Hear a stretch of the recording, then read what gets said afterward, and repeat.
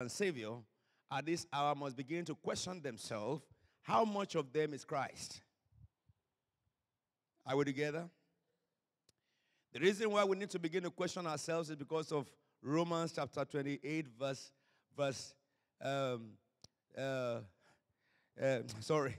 Romans chapter 8, verse 29. Let's read it together. For those who have been predestined, Romans 8, 29. For those God foreknew,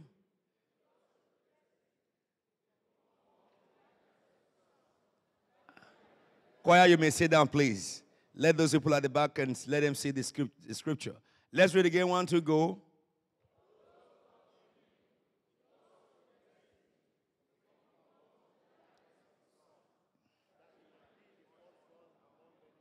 You are not reading like disciples. When I read, you hear my voice, isn't it? I was telling the choir. I was in the choir training last Saturday, and I'll be going to their training until further notice. That they don't need microphone for this auditorium to hear them. Amazing grace, how sweet the sound, the saved a wretch like me. I was lost, but now I'm found. Was blind, but now I see.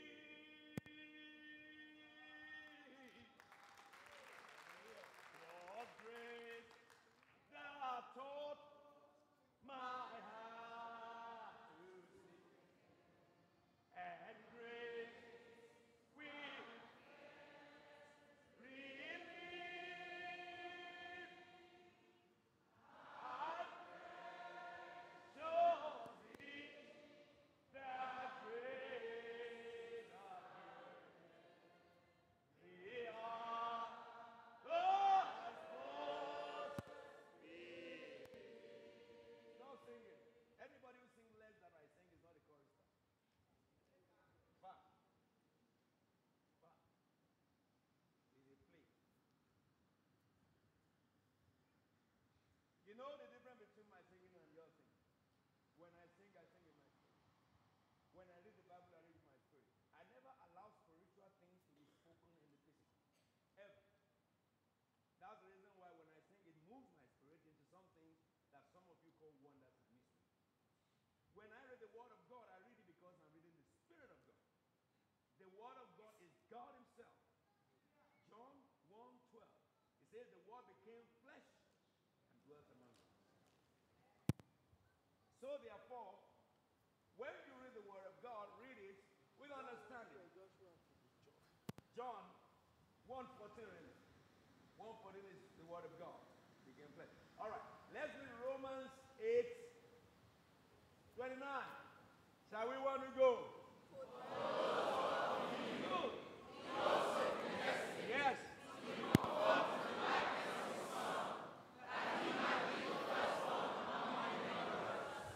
Remember, anytime you read the Bible, that's how you read it. That's how you read it. My son was listening to one of the philosophers in England who have contested with the reality of Christianity. One of those who said Christianity will soon fade away. And while they were interviewing him on BBC, he said when you read the Bible, you read it aloud. He's an agnostic, an atheist rather. But he said when you read the Bible, you read it aloud. Well, he grew up in the church and he became an atheist. But my son was shocked when in an atheist conference, published on BBC, the most respected atheist in the country said, when you read the Bible, which means he does read the Bible. But he said many Christians don't. He asked from some Christians, what is the first book in the Bible? They don't know it. He asked them, what is the first book in the New Testament? They didn't know it. He said, look at them, therefore. They don't even know the book of their God. So, beloved, when we read the scriptures, we read it with understanding. When we sing with understanding. When we pray with understanding. Anything that does not take your spirit, soul, and body, especially your spirit out through your mind and to your body, is not necessary. It's not good for God. It is useless for God. We can remain how we are and continue to fellowship, believing that we impress God, but yet be nothing until we die. When you worship, Jesus said you worship in spirit and in truth. And he said, for such the Father seeketh. In other words, anybody who worships in spirit, the God of the Spirit will leave a deposit. Then every spiritual thing promised should manifest in you. I want to challenge your faith. You know, if you have been very, very lousy and lazy with God, you've got to sit up. Because we are going to a strange year. David said, I will not give you a sacrifice that cost me nothing. Isn't it? Come on now, church. Hey, come on, answer me. Our first sacrifice is what? Praise. You praise God with the whole of your being. That's what the book of Psalms says. Then it says you play skillfully. That's what it says. Our next praise is prayer. So when you pray with the whole of your being. Our next praise is the word. When you read the word, you read with the whole of your being. I told you yesterday to do an assignment. I wouldn't ask you now how many of you did it because some will fail. Because you might probably not remember what I told you. But I want to remind you that is not a disciple. The spirit of a disciple, when you are told something, you do religiously. You know, all these people who are trained by gurus and they are trained by, in the Muslim faith, when your mullah tells you something, you see those people, they will do with all their blood. All right? Afar, Deacon was afar before. When they tell them to read Kew, they will take it like this and be nodding their head and they are reading. If you are in the school and you are messing up, they give you a terrible cane. I know that because my grandfather was a chief imam. So that before the age of 12, you want to read the whole Quran off head. And those kids at 12 who could recite it from beginning to the end, they give them a crown. Christians ought to serve their God more than that. Jesus says, unless your religion is far more than the Pharisees. So you have to become a Pharisee when you're serving God and go beyond Pharisee. That is to say that you must have the attitude of the Pharisee, but you must not have the mind of the Pharisee. The mind of the Pharisee is to want to show what they are doing, okay? But the attitude of the Pharisee is very good because they do what they do religiously with all commitment. So in this season, God is challenging you enough of nothingness before God. We have to serve him with awe of him so that we can get from him what he promised to give. We will not get it unless we do it in his way. Are we together now? So I love that scripture, therefore, that says we are to be conformed with the likeness of Jesus. So which means today what I'm asking you to do is that begin on a daily basis to check yourself. How much of Jesus have you conformed with? How much of Jesus are you doing what you're doing? If Jesus was to be in your shoes and in the things that you are doing, how would Jesus have done it? And the way you know Jesus will have done it, which is very evident in the scripture, is the way you got to do it. The scripture is full of the lifestyle of Jesus Christ, how Jesus related, how he lived, the guiding principles about the life of Christ. It's all in the scriptures. So we keep that in our heart now. We want to begin to measure ourselves. How much of Jesus have I fulfilled today? How much of Jesus Christ have I fulfilled yesterday? And in what I'm doing right now, how much of Jesus am I fulfilling? Now, just a few minutes I wanted to share with you briefly, and then we will bring tonight to a close. Yesterday, I'm sure you learned some things. What was it yesterday that God was telling us? Can you move this one forward, please? What was the theme of yesterday? What was the main theme of yesterday? Yes, come on, let's speak. Yes, that's all right. Yeah. What was yesterday about? What prayer did we pray throughout yesterday? Thanksgiving, praise, thanksgiving. Thanksgiving, what scripture was it? What verse? 5 to what? To 12. Yes, of course. 1 to 6. Of course, we prayed 12 to 5, 5 to 12, 12. But I wrote in your letter 1 to 6. Now, what God was saying and what is taught in verse 5 really is that, 5 and 6, is that you must meditate on his wonders, isn't it? And his wonderful deeds. And I told you, no man under heaven can operate in supernatural without first being consumed with the wonderful deeds of God. Don't forget what I tell you. Nobody enters into the supernatural if you have not meditated and totally be consumed and totally amazed, aghast by the supernatural wonders of God in the scripture. The supernatural wonders of God in the scripture, meditation of that is the entrance of man into the supernatural. God wants every Christian to operate in supernatural. Everyone born of God should. The only way is meditating upon the wonders of God. That is what opens the door for you to enter into the field of supernatural. But today, what is the theme of today? Our prayer focus of today. And what book?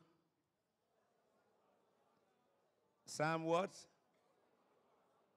Psalm 1 what? Psalm 51. It's, 1 John. It is all concentrated on repentance and cleansing. That's the reason why the songs that we led you today is about cleansing. Are we together now? Because there are some attitudes that some of us have, which we grew up with by the virtue of the environment we lived or parents that brought us up, and those attitudes are contrary to God.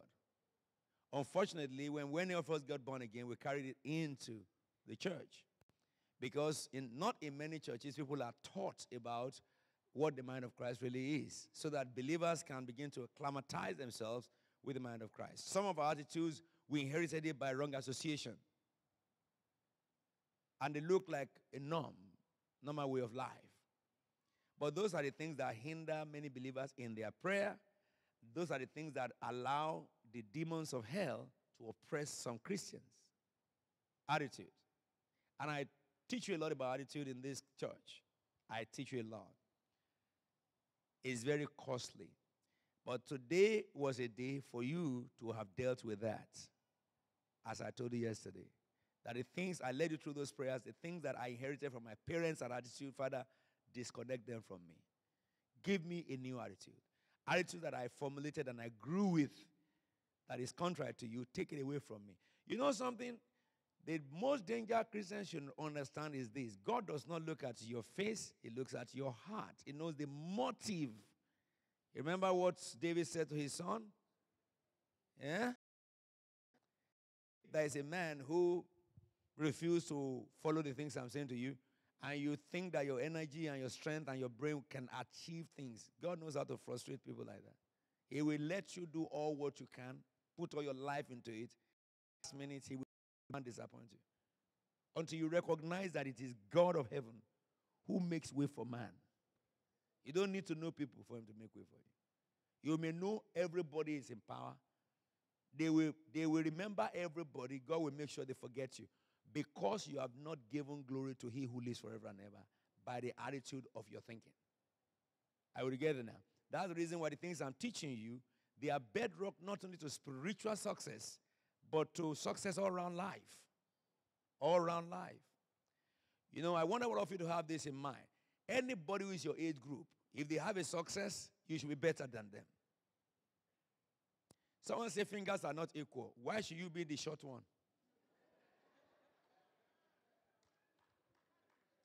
That's what I'm asking you. Why should you be the short one?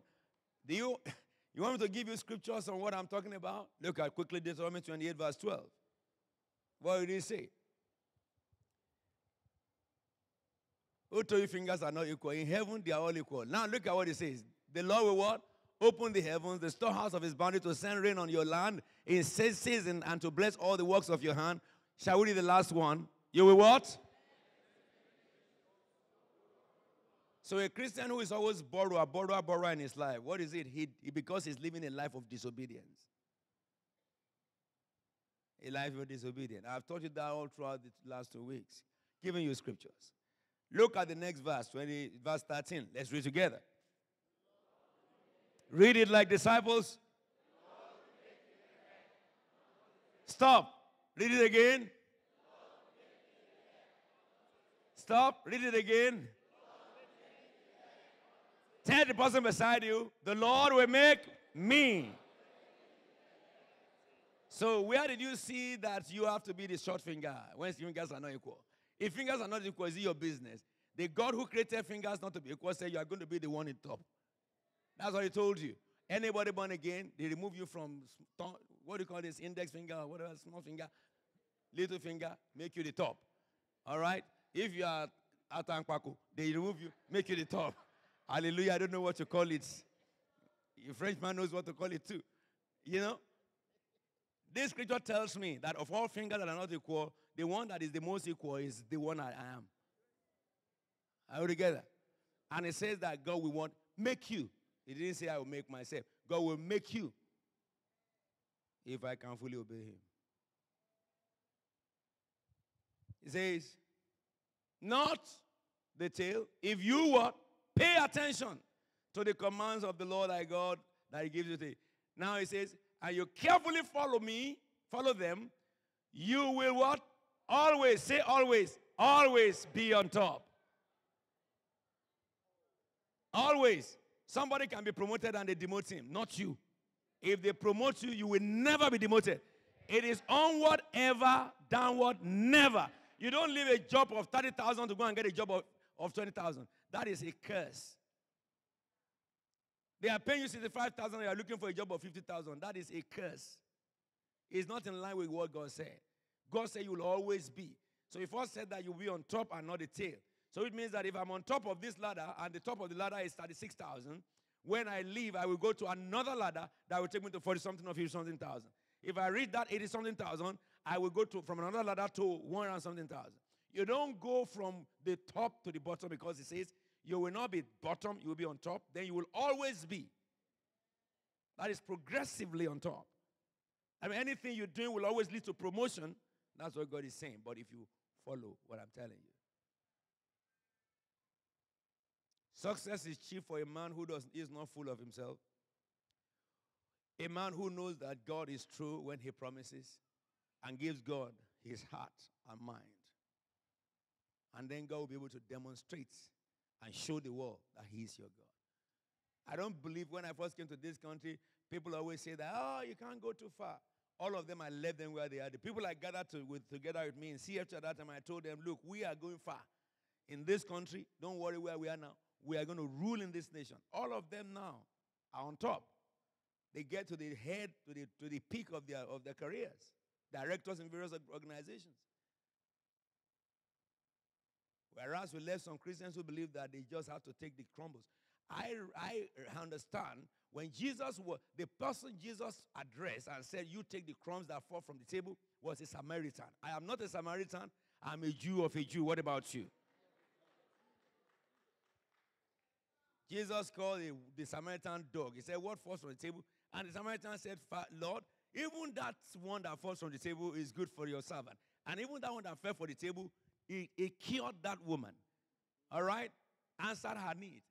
Talk less you who will get from the table. You will get overflowing. Overflowing. Overflowing, that's what God says. Don't believe in failure. It's not your portion. A man is a slave to what he fears. Fear God completely so that there's no room in your heart for anything to be feared than the God that you fear. You honor man, but you fear God. Are we together now? So this evening, let me tell you what I want to tell you. We will close at 9:30. It's just 9 now. Thank God that the word of faith is going out when we got to 9. Because today we deal with sin.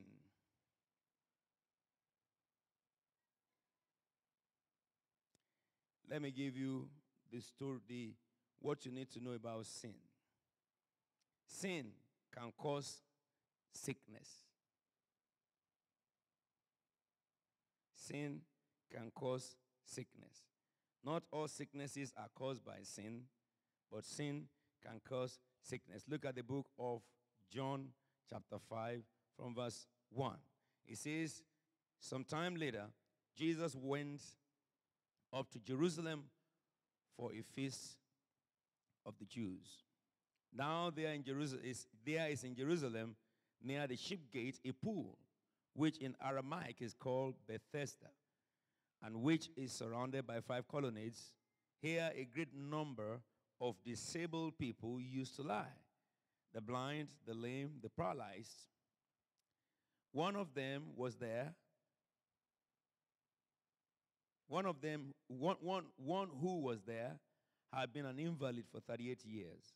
When Jesus saw him lying there and learned that he had been in this condition for a long time, he asked him, do you want to get well? Now let's follow this story. Sir, the invalid replied, I have no one to help me into the pool when the water is stirred. While I'm trying to get in, someone else goes down ahead of me. Then Jesus said to him, get up, pick up your pallet or your mat and walk. And then the Bible says, at once the man was cured. He picked up his mat and walked. That's the kind of power I want. What about you? I didn't hear you. Are you following me? Let's read from there together. At once.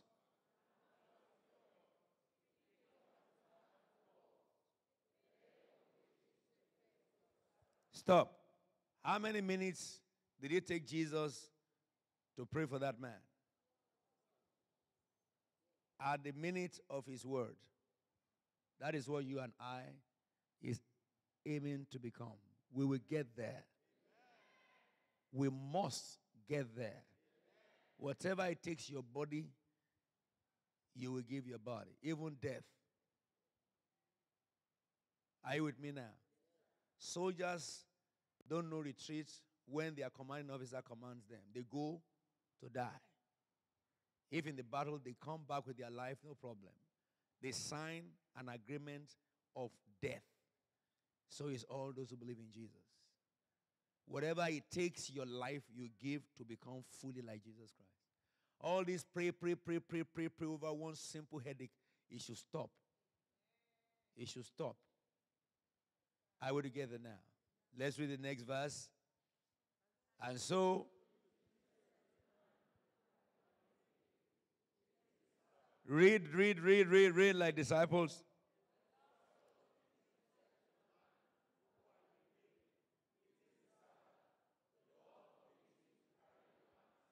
Can you imagine that? So the Jews always want the sick to die as sick. There are people like that in the world. You meet a lot of them in medical practice. Oh, yes. They are the ones who go to tell patients that you have 5 days to live, which is illegal, but many of them are doing it.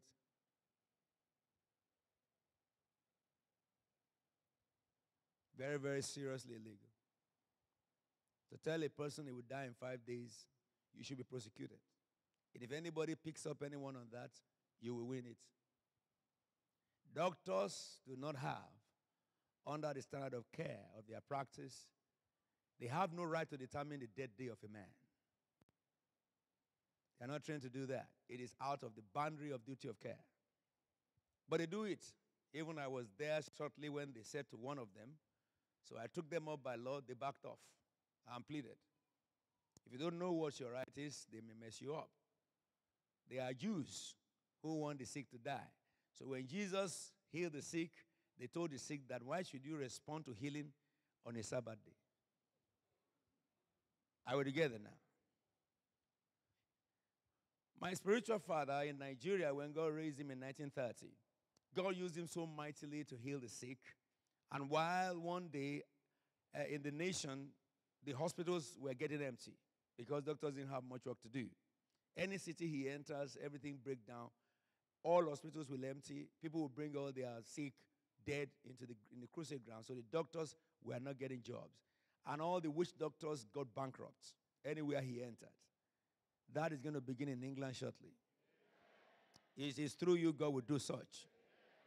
So one day in Lagos, the Nigerian Council of Medical Practitioners, together with the Council of Witchcraft Practitioners, they joined together and sued him to the court.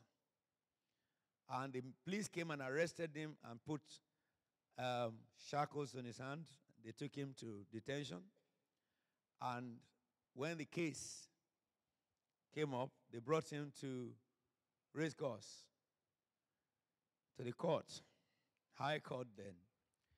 And when he got there, as in those days, it was the magistrates were white, British, and the magistrate was in waiting for the case, and the Black Maria came where he came down. But by the court was a man who is paralyzed, who always begged alms from the magistrates, and everybody knows him. He's cross on his bum, totally paralyzed. So when Joseph Babalola was being led to the court, and he got to the door, and he looked at the beggar, and the beggar was stretching his hand. He said, "Look at me." And the beggar looked at him and said, "Stand up." And the beggar leapt from the ground to his feet. The legs grew, and he started running.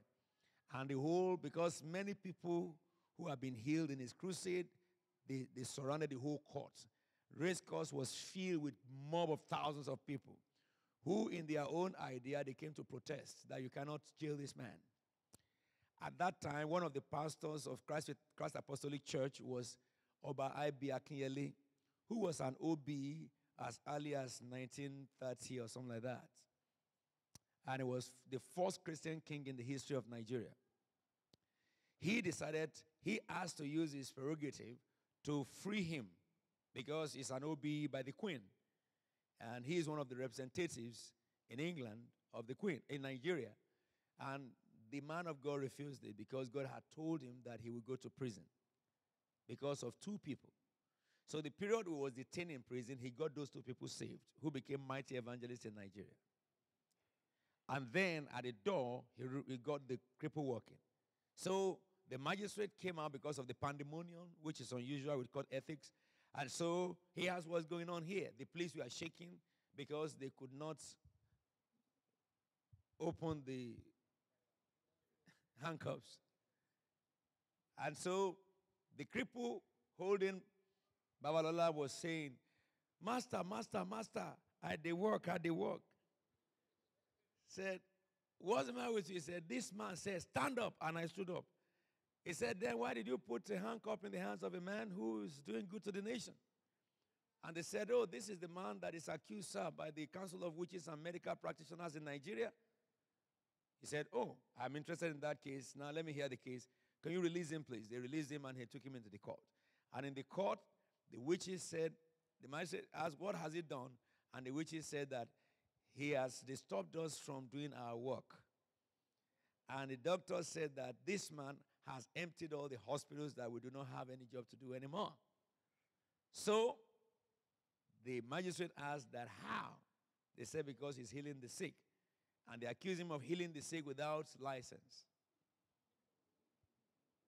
So the magistrate said, if this man, by whatever means, can do the same thing you doctors cannot do. He said to the doctor, "Can you heal that cripple?" Doctor said, "No, sir." He asked the witch doctor, "Can you heal the cripple?" That man outside there, just like that, what he will do is he will tell them, "Go and bring me cripple and heal them." If they can't heal them, the contempt of God, they go to jail. So they said they cannot do that. So the man said, "Then you are a good team together. Now this guy can heal more than you guys can heal. So why don't you three of you form a team and go heal all the sick in the country?" And so he gave him a license to heal within the federal territory of Nigeria. And that took the crusade to a different level. It will happen to you too. Jesus said to the lame, stand. And the religious people said, it is forbidden to stand on the Sabbath. Can you imagine? But what ended it up? Let's just read it through. But he replied, the man who made me, said to me. And then,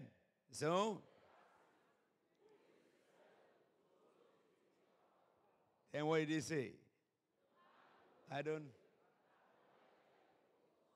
For Jesus, can you imagine? Jesus healed the sick.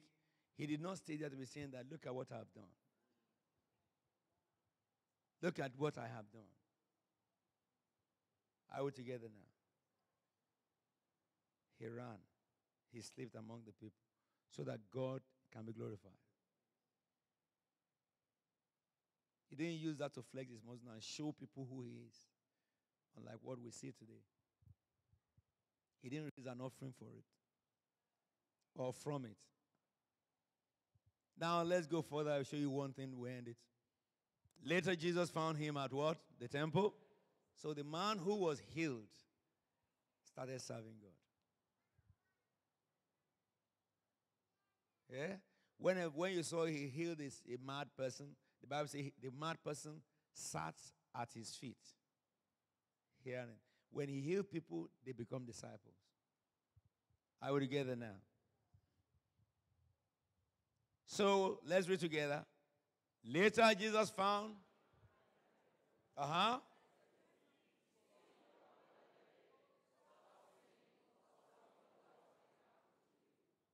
Did you see that? Sin was the cause of his sickness. That's why Jesus said to him, what? Stop sinning. And Jesus gave us two principles there, or two understanding.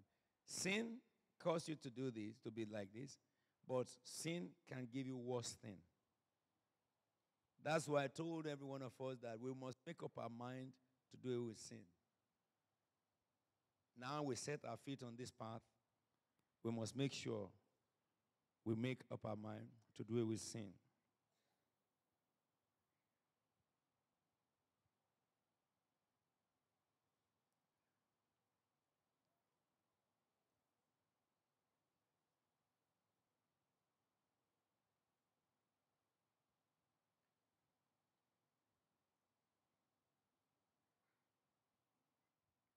If you look at the next place where Jesus spoke about sin, is John chapter 8.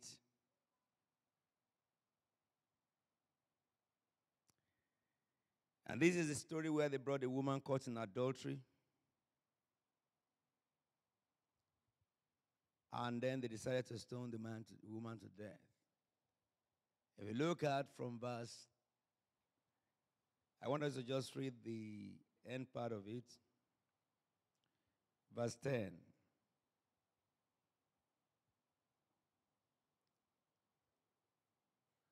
Okay, let's read from verse 7.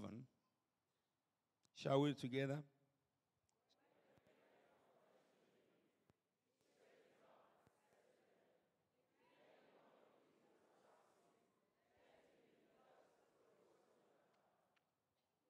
Go ahead.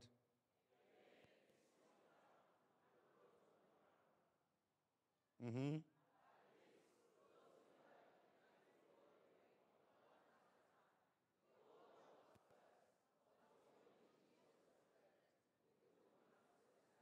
Mm-hmm.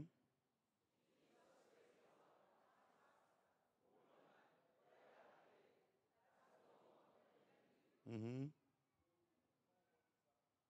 Yes.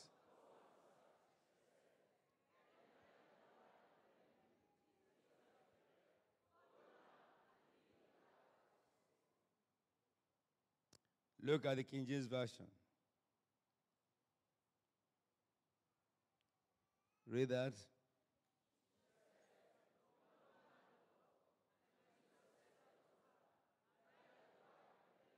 Verse 11, please.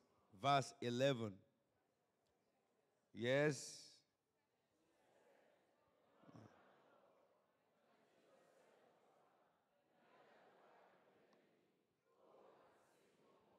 So we stop there.